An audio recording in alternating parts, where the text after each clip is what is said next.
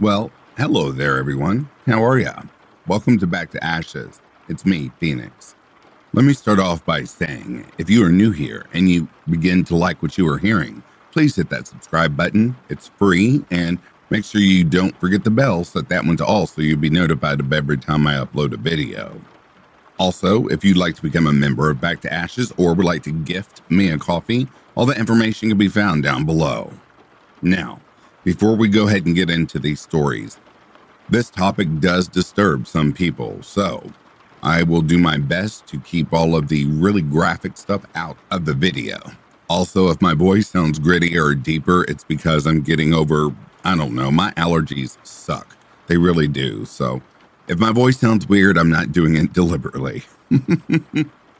All right, so with all that being said, it is now time to go back to ashes. For once we arise from the ashes, we are a bigger, brighter, stronger, and a happier person in the morning. Sit back, relax, kick back, grab a snack or tuck in and get warm, and prepare for your dose of vocal melatonin entitled True Kidnapped Stories.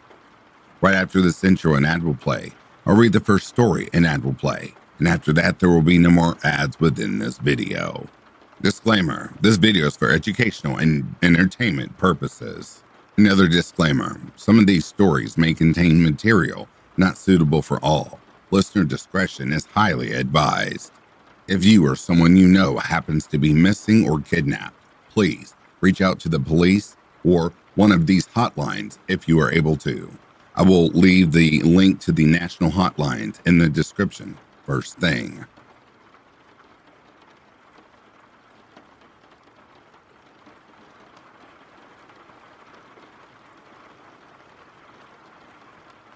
I have a very short but creepy story. I live in a town in Canada with a population of 36,000. The town that I live in is known for the strange and extremely creepy people that roam the street, both day and night. When I was around 10 years old on a summer night, about 8 p.m. I do believe, so while the sun was still going down, I was outside the front of my house by myself, riding my skateboard. I was about to go inside before it got too dark when I noticed something out of place. Across the street, I see an old beige minivan with very tinted windows. I noticed some sort of light or flash coming from the driver's side window, almost as if he was taking a picture. Before I knew it, an old lady opens the door of the van and starts walking extremely fast towards me. It was happening so fast that I didn't get a good look at her. As soon as she was walking fast towards me, I grabbed my skateboard and ran inside and locked the door. Once I was inside, I ran to my bedroom at the front of the house. To my dismay, the van was gone. I never told anyone about this encounter because I always thought I was overthinking it. I never knew the lady's intention, and honestly, I do not want to. Creepy lady with the minivan. Let's not meet.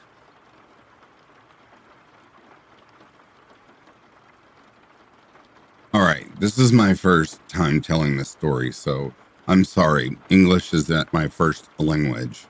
Anyways, this happened at school when I was around 4 or 5. I remember that I spent the day to the zoo with the rest of the class, and we were going back to school on the bus. So the bus finally stopped 3 or 4 meters away from the school's doors, and everyone got off the bus to join the class. It turns out that I was the last one leaving. Even the teachers had left. So I was about to enter the school's playground when a woman called out of her car to me and called me right in front of the open school door. "Hi, sweet boy. Do you want to go to the zoo with me?" At this moment, I had a weird feeling. I knew something bad was happening. How could this woman know I went to the zoo, and why would she ask me to go with her? I couldn't think. I was like paralyzed, and she just got closer and closer again. She was about 2 meters from me, and as she walked to me, I felt a strong grip on her wrist and not heavily pulled into the school's ground. I looked up and I saw my teacher, even more scared than me. She looked like she was going to cry. Anyways, she just ran into the school as fast as she knew. I could run without looking back. Today, I still don't know what that weird woman wanted, and if she followed me since the zoo, but whatever. To this creepy woman, let's not meet again.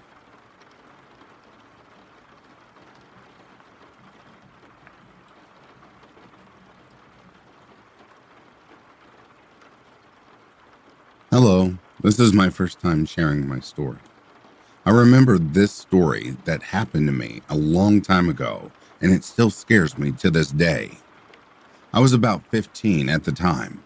Being young and dumb, I always snuck out at night to meet with friends. This time, though, I was talking to a guy I didn't really know. Never met him in person, so I decided to meet with him at night at an elementary school, maybe a mile or mile and a half from the house. I had no car or license at this time, so I walked. I ended up meeting with him for about an hour. Got pretty spooked and just ended up telling him I was going to go back to the house because I was cold. He was very nice, offered to walk me back home, and I said no because he lived right next to the school and figured I'd be fine. This is the creepy part. I took a different way home because I had been caught by the cops a handful of times and didn't want that to happen again. Let me paint the picture for you. I'm walking in a neighborhood on the sidewalk. Houses on both sides of me and cars everywhere parked. There was an RV parked almost 10 feet away from me at this point. All of a sudden, I hear this really loud music and men being really loud behind me. I look back and there is a little truck coming down the street, music loud as hell, with a driver and passenger and about 3 men in the back of the truck. Looked like high school football players. They drove past, catcalling me right when I was getting to the RV. So now they can't see me because of the RV. I then hear screeching of tires and I knew I was in trouble. My mission at this point is starting to fade, a little because I was scared out of my mind. The truck comes to a stop, and all I can think of doing is crawling under the RV. That's what I do. I see many feet running to where I was just standing on the other side of the RV. One guy says, "Where'd she go?" My heart is literally about to pop out of my chest. I'm holding my breath because I feel like they can hear me breathe. Another guy says, "Everyone shut up for a second." Then it's silent for what seems like hours, but probably just a few seconds. Then the first guy says, "Get in the truck. She's probably in the next neighborhood." They then run back to their truck, making random weird noises and peel out. At this point, I waste no time. I get out from underneath and bolt as fast as I can back to my house. Inside the window, close my window, get into bed, and start to cry. It's 4:30 a.m. now. My dad will be up at 5 for work. I couldn't sleep at all. I never snuck out again. Thinking about it now, I'm not sure if they were drunk or in their right mind. I honestly don't ever want to find out what would have happened if they had caught me.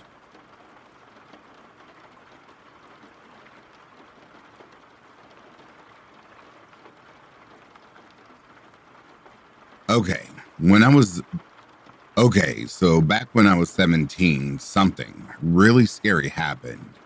I used to think I was overreacting, but looking back at it, it was actually pretty terrifying. In the span of 1 week, I had 3 different instances where I believe I was being targeted for abduction or something of the sort. It all started at the mall. My parents were out of town for a week, so I was hanging out with a friend. We were sitting outside of the mall, and I was smoking a cigarette when this white car pulled up and rolled the windows down. They seemed kind of sketch, to begin with. There were 4 or 3 of them, I think. I can't quite remember, but they all had on the same sunglasses and seemed to be in their mid-30s, late 20s maybe. They looked to be Latino. One of the guys asked me for a cigarette. I was always pretty generous with those, but I did hesitate a little while I walked up to their car. Something just seemed off about them to me. They began explaining they weren't from this part of town and they wanted some locals to show them a good time. The guy that asked for a cigarette never even lit it and then kind of made it to a point seem like he didn't even smoke. They asked if we wanted to party with them. We politely rejected their offer, but I still don't forget how the one in the passenger seat said, "We don't take no for an answer." They drove away slowly after he said that. I asked my friend if she was weirded out by them, as I was, but she actually said she thought they were just being friendly. I kind of shrugged it off after that, not thinking much more about it. The next day, I was at home pretty much all day, just chilling alone. I was blasting loud music in the house since my parents were gone on a trip all week. Later that evening, when I went to get the mail though, my neighbor walked over to me, which was weird since they rarely speak to me. She asked me if I was okay. I was actually kind of confused.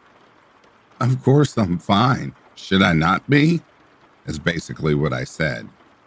She went on to explain that earlier she came outside to walk her dog and saw a suspicious looking man in my yard and an unfamiliar white car parked out front.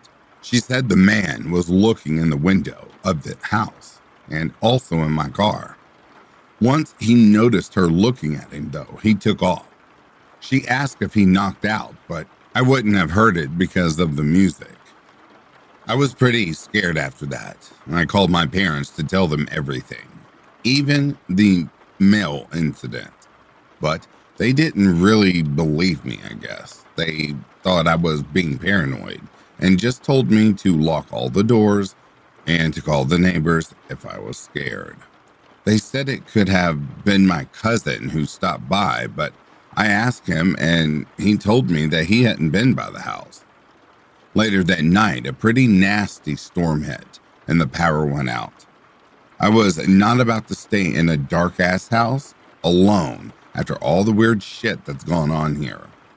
I called a good friend of mine and asked if I could stay with them and their family until my parents, come home for the rest of the week. They believed me and were really concerned. They let me stay and even gave me pepper spray. I had one more final encounter a few days after that. I was in a Walmart parking lot was in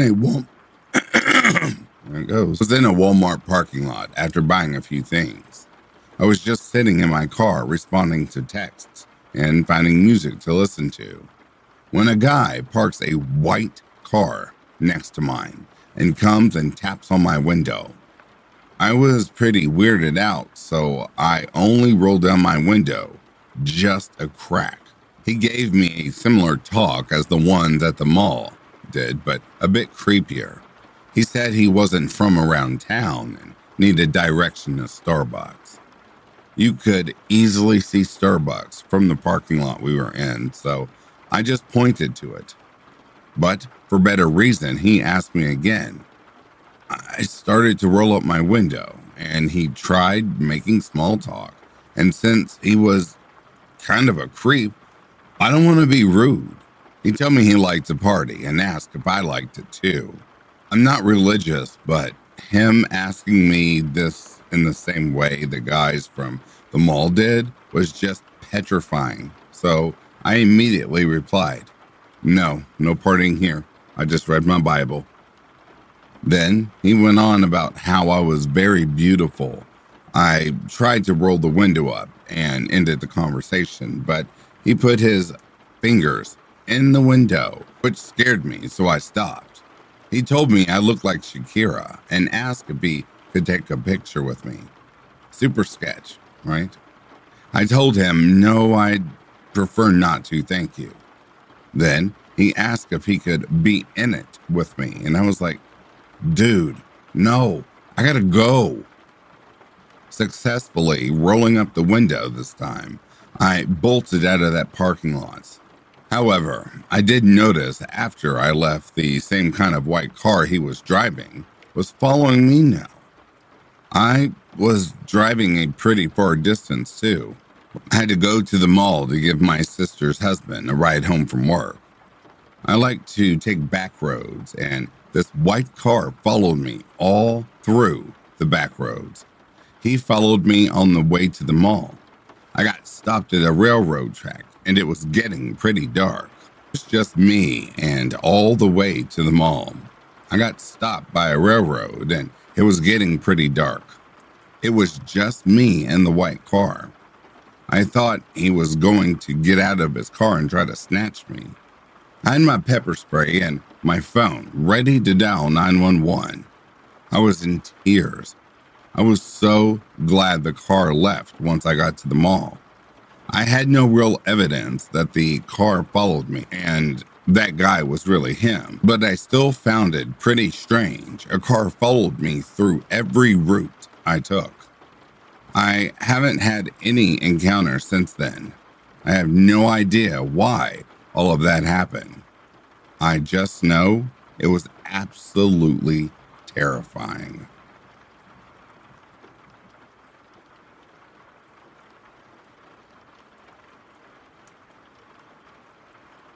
Hello everyone, and Happy New Year.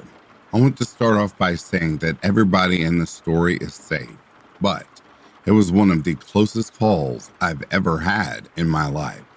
And I feel like I have to tell my story in order to raise awareness.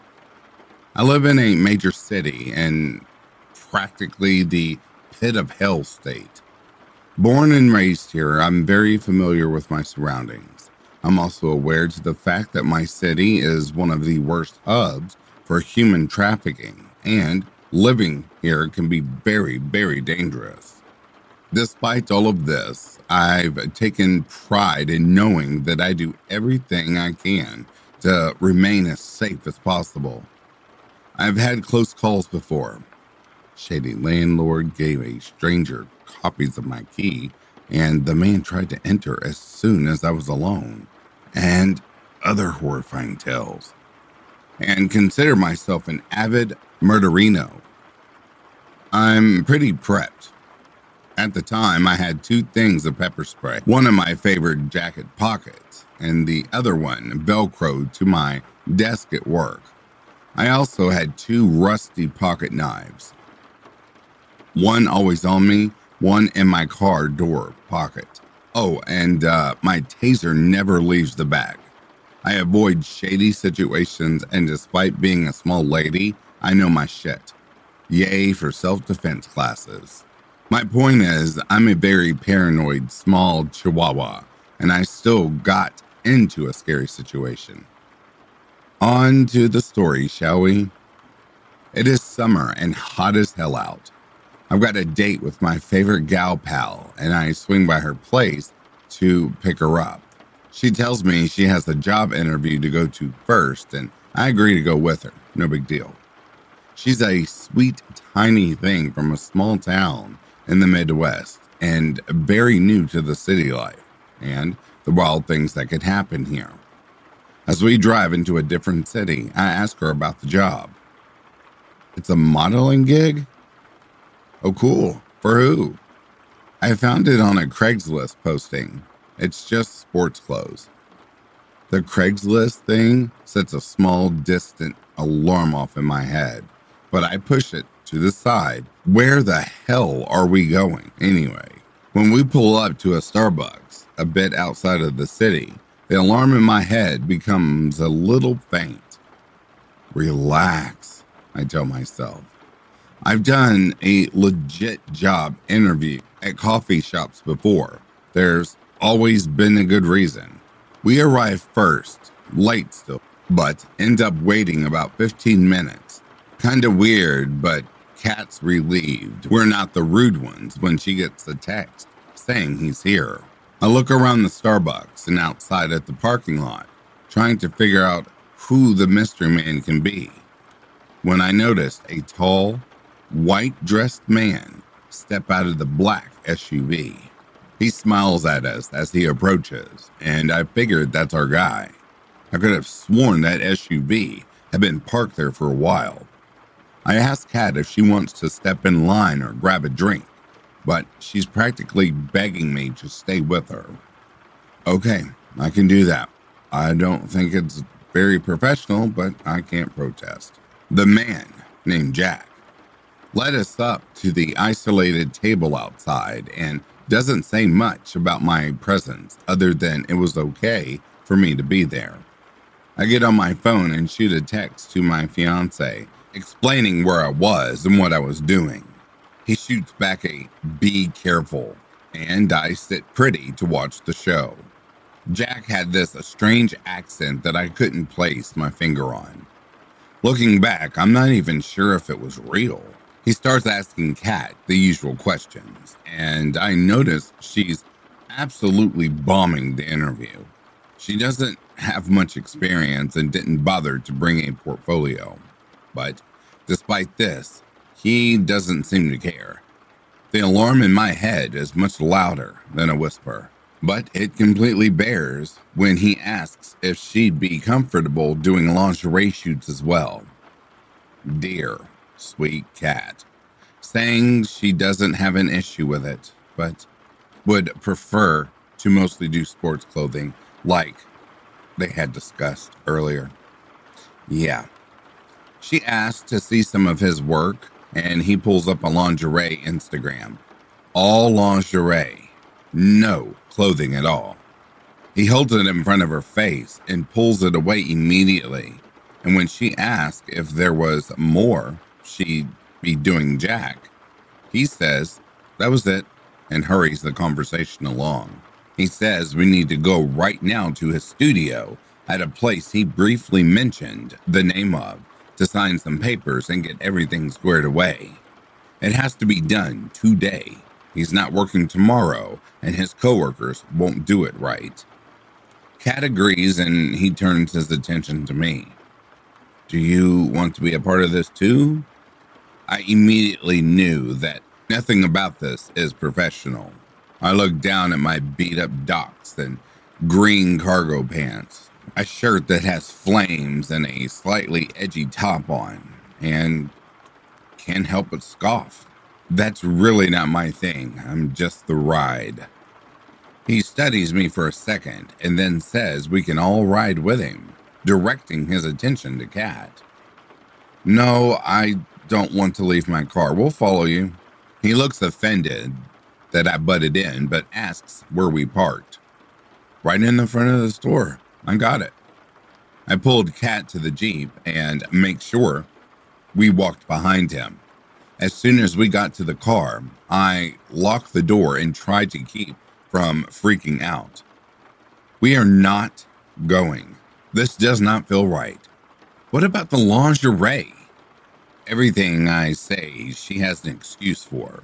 We pull out of parking lots and follow Jack's SUV, but the whole time, I'm trying to figure out how to get out of this. Kat doesn't like the lingerie, and this would be a door for her, and she desperately needs the money.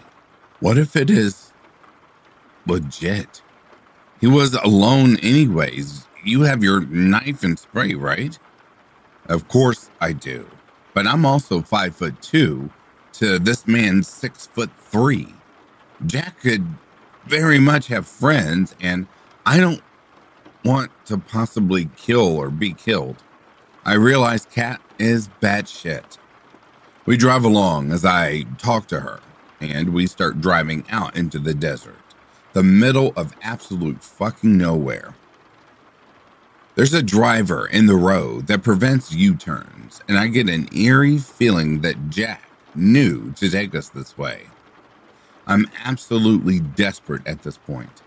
I pull out my phone and snap a picture of Jack's SUV and the license plate. I upload it to Snapchat where friends can see it. Cal starts getting uncomfortable once she sees how far we have driven.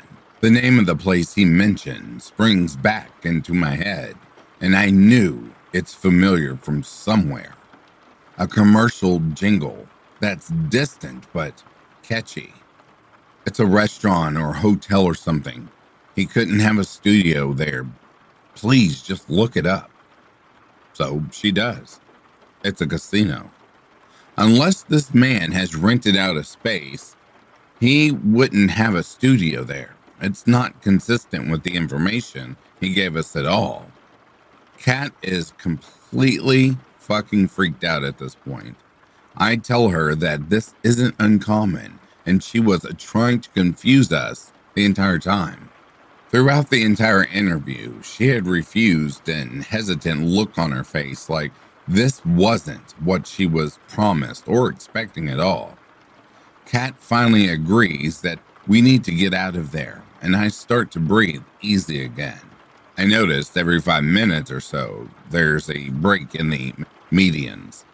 It's a rough, quick stop and turn around, but it'll have to do. So I do it, and we absolutely gun it. Kat gets a call from Jack, and at first she ignores it. I convinced her to call him back, and she gets nothing at all. Like the number had blocked her. It didn't go through. I tell her to screenshot the Craigslist ad, but she can't find it anywhere. It's like every trace of Jack disappeared. We go back to her apartment. I tell her she needs to report it. She promises she will, but later, because she doesn't want her husband to know. He didn't even know she had this interview to begin with, and she didn't want him to know about what happened. If I hadn't driven her, she would have gone alone, without telling a soul, and God knows what could have happened. I tried not to scold her too badly, but I just reminded her that our city was very different and much more dangerous than where she's come from. Sweet Cat, I hope you're a little more awakened in the world, and I'm sorry for that. It's been a few months since we split ways, and I'm still worried to death over all the obvious, crazy things that you get into.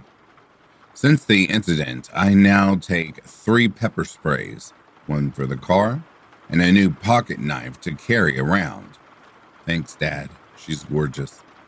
I'm almost 4 months pregnant and now finally ready to get out of this damn dangerous city. Please, please, please, dear Redditor, be safe out there. It's such a scary world, and be damned careful with Craigslist. Jack, if you're really the scary guy my gut deemed you to be, fuck you, and let's not ever meet again.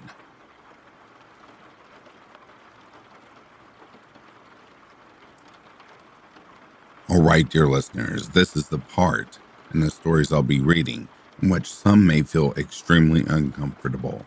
I advise you, listener discretion is strongly advised.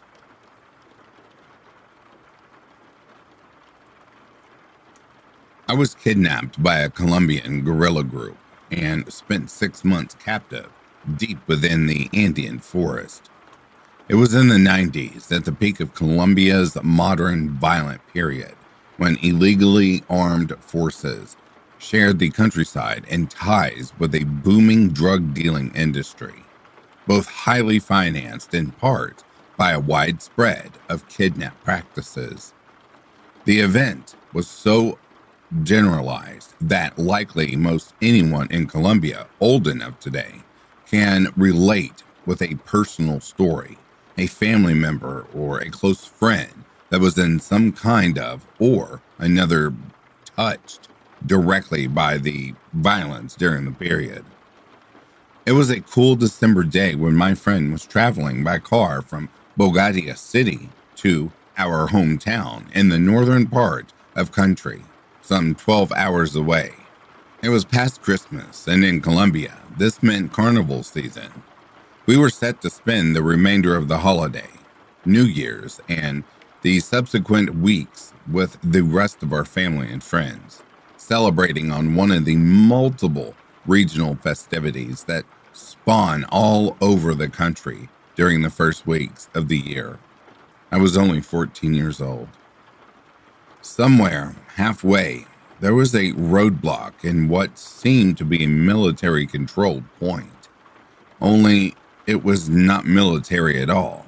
Several armed men in full camouflage patrolled in broad daylight, stopping cars and questioning the occupants.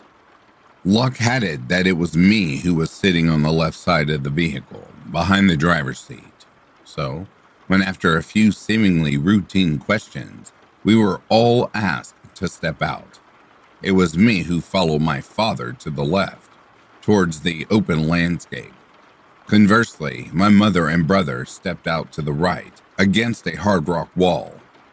After a couple more trivial questions, the man, being at the driver's side of the car, pointed towards my father and me and said, quite blandly and matter-of-fact like, "Okay, so the two of you are now kidnapped."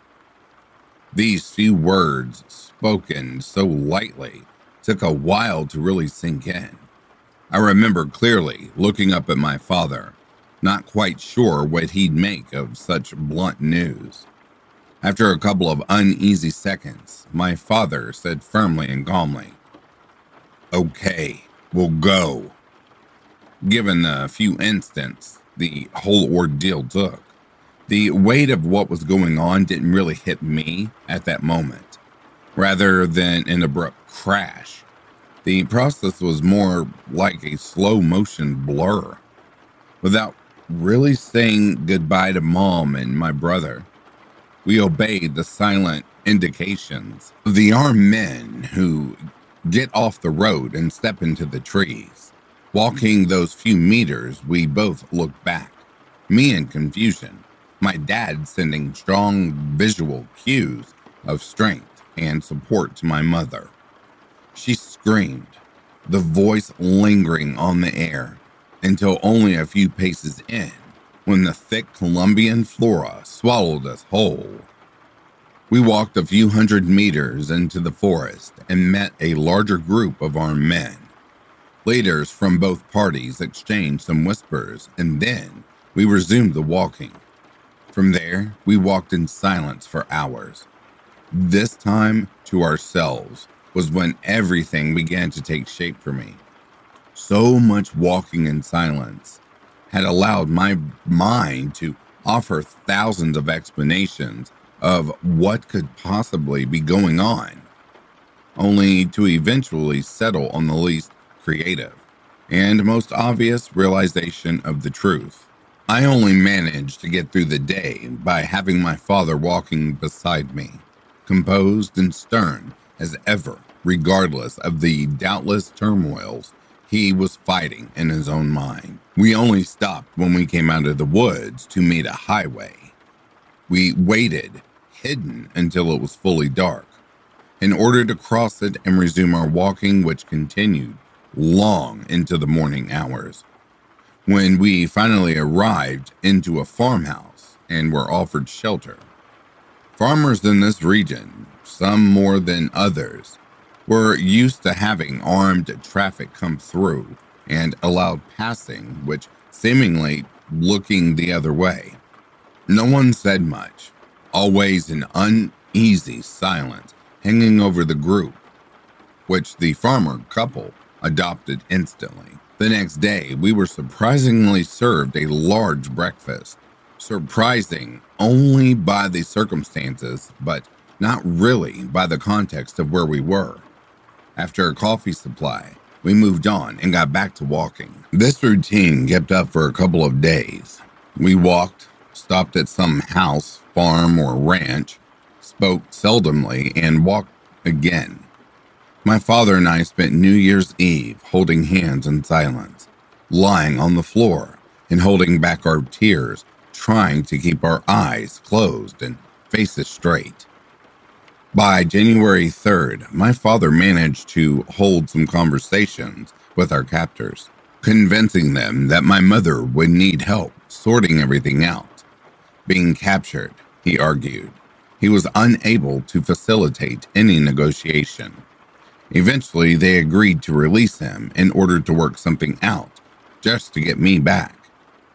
I keep today and cherish fiercely the memory of my father holding me at arm's length, hands on my shoulders. We were nearly the same height, but that day he towered over me, calm and stern as ever. If only in his demeanor, he looked straight into my eyes and said, "I will come back for you." If today I write these lines, it is only because that statement was true. It wasn't even a promise. I don't think that the words were even meant for me, but rather for himself. He was vocalizing his plan, acknowledging that it was a hard fact. That was all I needed to know. He turned and walked briskly into the foliage. I followed his back until he was gone. What happened next could fill books, and this has run as long as is. I was eventually released in mid-June, and for those months I traveled through a spiral of self-discovery that has strongly, but not solely, molded whom I've become. A few thoughts that overarch the whole experience. There was lots of walking involved. We seldom stayed more than 1 or 2 days in the same place. I think the longest we stayed out during all of these months was 5 nights. Walking was a huge part of our routine, and one that I appreciated greatly.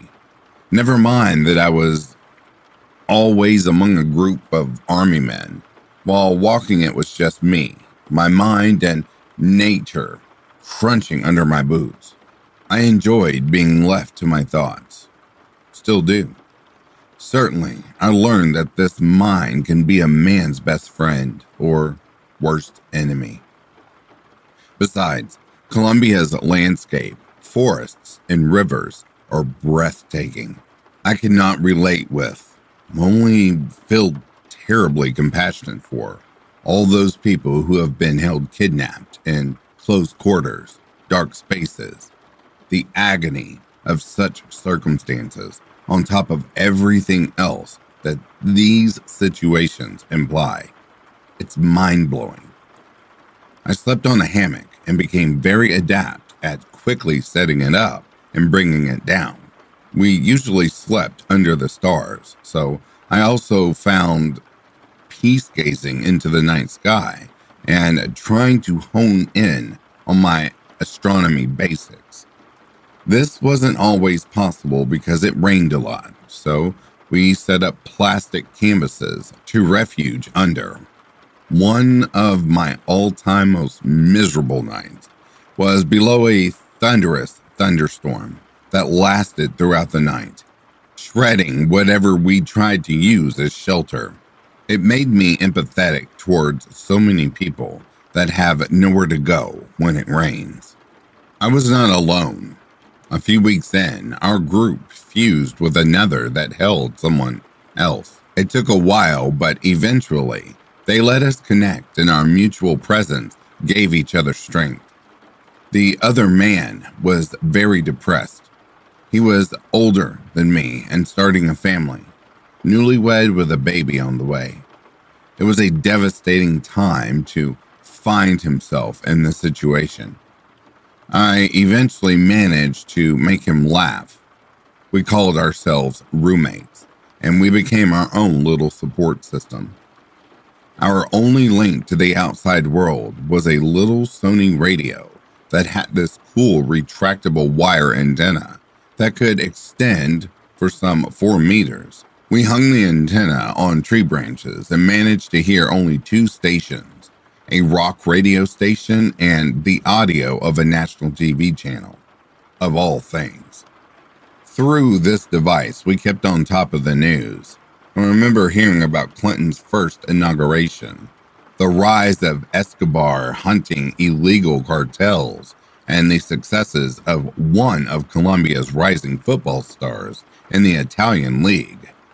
I owed my sanity to that little radio, and the rock station especially, since it was full of those trivial shows and contrasts that reminded me of the lightness of everyday life. I wrote the station thanking them for their company once I got out. Remember, it was the only gas station we got. They never responded back. We got supplies from market runs performed around once a month.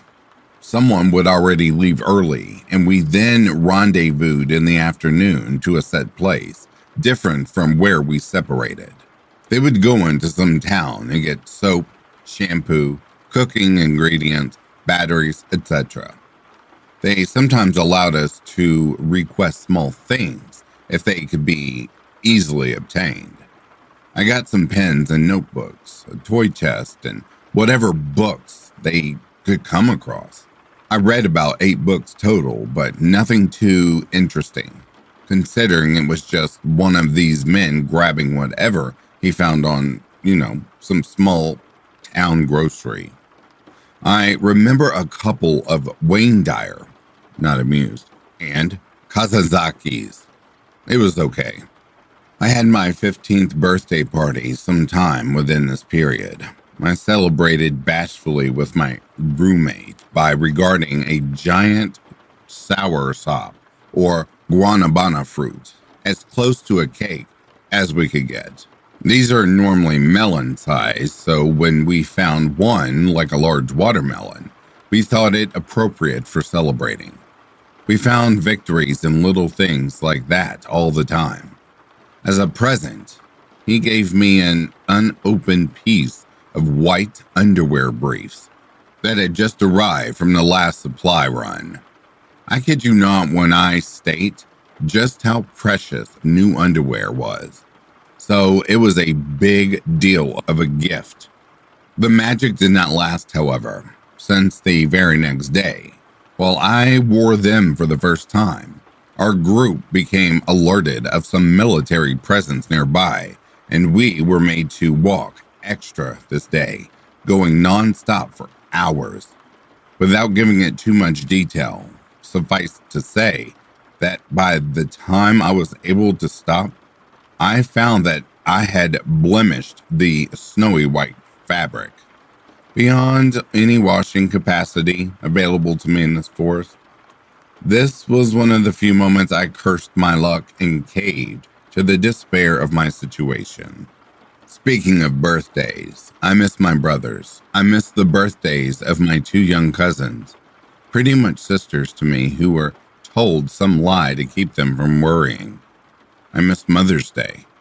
I missed lots of uneventful days, idle time with family and friends, stolen to never get back. I missed school. One of the most dreadful aspects of kidnapping is that you never know when it will be over with. My optimistic brain always thought it was on the verge of ending. Our minds are wired that way. I remember thinking during the first weeks that my classmates would never believe my story once I get back to school after the holiday period was over. Never even crossed my mind that I would miss the first day of classes by the end of January. When I eventually made it back to school, it was August. This delusion of always expecting a near outcome also helped me greatly. If I had been told from the start this would take months, I would have survived a lot more easily. Remembering this also helps me keep perspective. Just as I can't relate with people who experience closed isolation, I cannot start to fathom what it must be like for all those who have lasted decades in captivity. In Colombia, today still, hundreds of cops and military personnel remain kidnapped, taken since those days decades ago. They've seen their years come and go, away from their families, separated from their kids who are now grown men and women, and only remember them through faint images. Time is the most precious resource, and as ever forward-moving beings, we can never get it back. To have it taken away from us in such a cruel, violent manner, even for a moment, is a nefarious atrocity. I mentioned we had to move hastily and longer than usual. When we brushed with military forces, it wasn't often, maybe at around once a month. It was scary though, because for all practical purposes, my roommate and I, just two more of them, we all walked together in a closed pocket dressed alike. The only difference for some looking close enough was the two of us were unarmed. I am sure we didn't even look uneasy after a while during our regular walks. So, when we had to shuffle, we always feared to be mistaken for an illegal group as a whole and being engaged with accordingly. Once it came close, I was bathing on a small pond, and when all of a sudden we heard a helicopter come out of nowhere. Our group scattered frantically to get cover under some big rocks, and within seconds the aircraft was easily seen above us. They circled, hovered as in scanning of the area, and fired a small burst of shots. Hearing the bullets piercing the water surface and seeing the fine ripples of the water made me tremble. If seen, there was no way for any soldier to know I was not one of them. So I was forced, just as much as anyone else, to remain concealed. When nothing moved after the shots, the helicopter flew off. We gathered our stuff quickly, picked up camp, and left. On that note, I'll add that these guys were good. If you visited our campsites 5 minutes after we were gone, you would never have imagined any human had touched this nature in ages. Clearly, decades of wilderness life had left their toll on these people. The first Colombian guerrillas were formed and took to the mountain around the 60s, I do believe. Speaking of these people and the toll taken by their decisions, it was sad realizing that for many of them, this was the only life they knew. I got to know around 20 or 30 people in changing groups over the 6 months. Most all of them joined early on as children, mostly recruited out of pressure. The usual tactic back then was getting close to farmer families and helping them with some of their issues. Usually it involved payback vendettas for violent crimes against the family, like the killing of a brother or father. Who knows what was actually true, but it all concluded that the guerrillas convincing young boys that they'd help avenge their fathers, soon followed by requesting in exchange that they should join and help avenge the next guy. After a while, the boys found themselves amidst criminal activities from which they could not get away. Young minds are easily molded. Today, guerrillas in Colombia have lost their character as social or political movements, focused only in profiting enough to keep their wheels turning. Yet, however, all the drugs and kidnapping money is going lower levels of the organization, which never sees it. Communication between groups is fragmented and resources scarce. So these people spent their lives in utmost austerity, fighting for the wrong causes, believing all the crap that's been fed to them since they were kids, taken from their homes. In more ways than one, they were just as prisoners as we were. They couldn't go anywhere. They couldn't leave us. They couldn't make their own choices. Always following some third-hand instructions. Always subject to the whims of unknown faces. Always prisoners for their own circumstances. This is not escaping them from their criminal acts and responsibilities. But at least during all this time, in my mind, I had a different view of the world to go back to. For many of them, smart, hardworking people like any of us would be contributing toward members of society. Should they have opted for the other choices, this was all the world they knew. The person kidnapped takes the least amount of suffering. The most awful quality of this crime is uncertainty. Not knowing the when, the how, the where can drive someone mad. As a protagonist, you know a lot of things. You know you are alive. You know you are well. You are fed. You are moving. Your only responsibility is to stay calm, be patient, keep it together. Don't do anything stupid. Live one day into the next. Families, they get the worst part.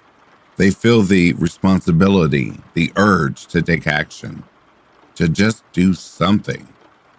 The outcome is in their hands. Plus, they know nothing beyond whatever the captors decide to share. I spoke with my family twice during the whole period, through a two-way radio. Then, once I answered some questions in writing for survival proof. Other than that, blank. Thinking on how my mother would be worrying as a tough shadow that followed me everywhere. Besides, these people were decent to me as far as interaction goes. No need to be overly rude or aggressive if we are supposed to coexist, if not family. They understood this and opted for us to keep calm.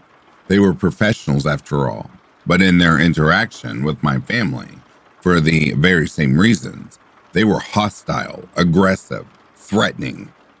It was part of their communication tactic to get their way, I guess. So, the people outside have the worst part. Nearly 6 months into this ordeal, we were released. We were given rough directions on how to reach the highway. We walked away warily, nervous, but with every step our confidence grew. A few minutes in, we were running and laughing. The plan was to reach the highway and get a lift into whichever town that was next up. There was no one supposed to meet us or expect us. You would think we would rush out of the forest as fast as our feet could carry us, and it just wasn't quite so. Again, not an abrupt crash, but a slow-motion blur. We savored every step of the way out. We reached a nice pond and stopped to bathe, to refresh. We took our time, changed our clothes, and moved on without any pending haste. I had grown fond of the forest, of my hammock, of the stars. Not that I didn't want to leave, but it was a process, one that warranted its due respect. We eventually found the road, and after a short while, a car found us that had apparently been looking for us.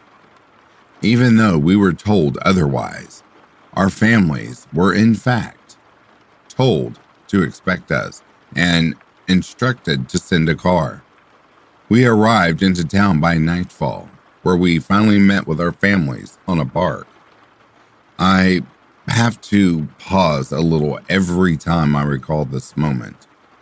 When I saw my father and jumped into him, it took him a few seconds to realize who I was and what was going on. He fulfilled his task. He got me out.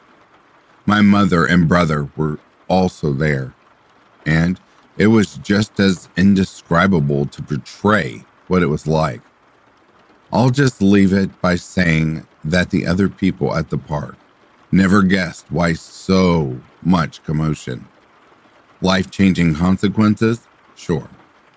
It was a wild ride that marked me, but not in a bad way. not entirely. I never lost trust in people or in traveling by car. It was, however, many years before I was able to go back on that route and visit our hometown again. We followed up for a while, but I lost touch with my roommate eventually. I like to think this was as it was meant to be. By confining his memory to these episodes alone, I really appreciate the role he played in my life. No sense in pretending. We would become lifelong buddies. We each urged to get on with our lives. We looked at each other, smiled silently as accomplices, and went our own ways. I appreciate time. I appreciate nature.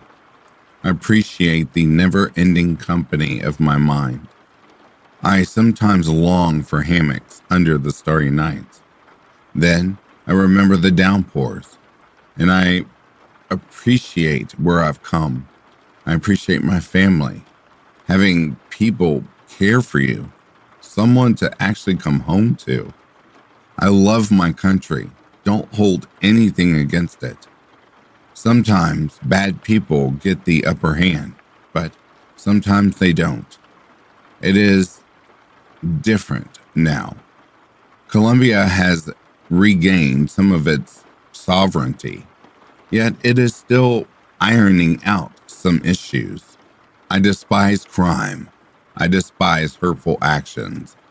I am politically harsh in my views as to how this conflict has evolved and how it affects everyone. I value freedom as the most underrated gift, which has been fought for ferociously.